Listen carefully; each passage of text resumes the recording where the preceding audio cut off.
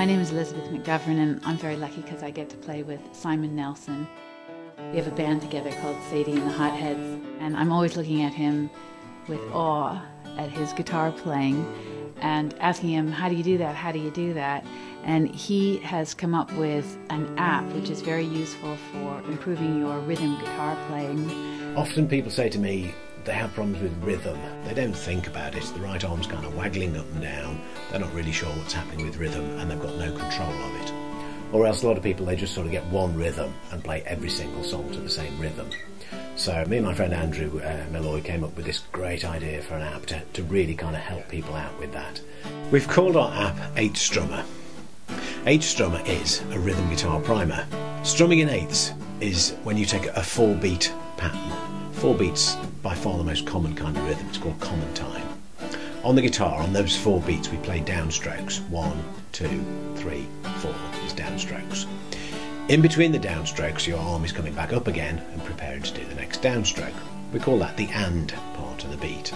So you get 1 and 2 and 3 and 4 and that's down, up, down, up, down, up, down, up. Then you get a pattern. On pattern, you can choose the number of rests that you want.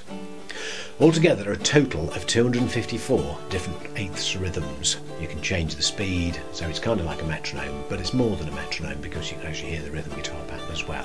All of these rhythms are available in the 8Strummer, and when you pick the number of rests in pattern, you can then pick your guitar chord and play that pattern. The idea is to loop a rhythm and to practice it by repetition. When you loop a rhythm, it helps you to internalise it, it helps you to hear it, and it helps you to feel the combinations of down and up strums that make the rhythm pattern happen.